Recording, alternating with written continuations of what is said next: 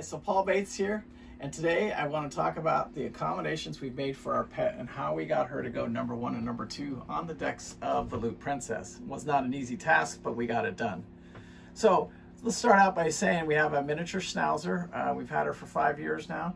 One of the things that I trained her for as a puppy very early on was jumping in and out of her pink bag.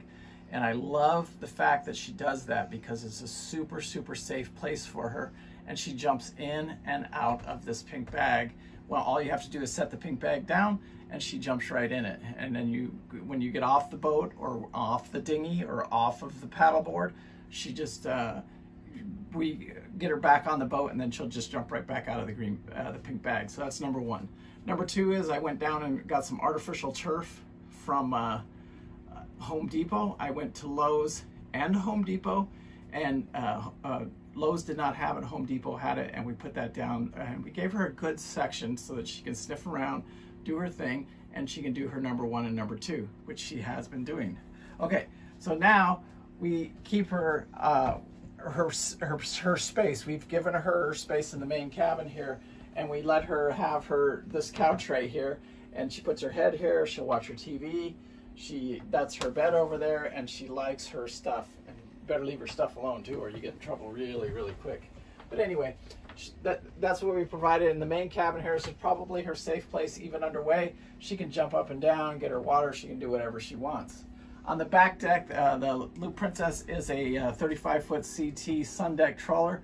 I've carpeted the back deck, which gives her grip so that she's not sliding around. And then we put a beanbag chair there for her to sit when we're sitting back there on the back deck.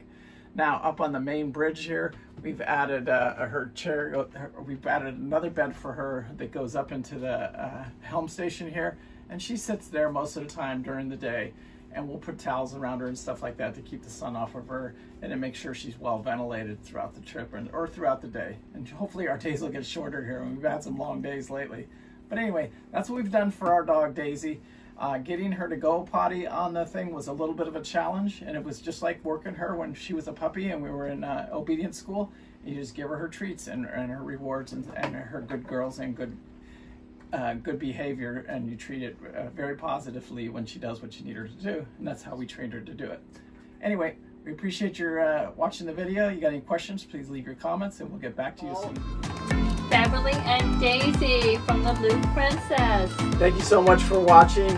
Here's to salt under your keel and safe voyages. Thank you so much for watching. Make sure you hit that like and subscribe button. Thank you.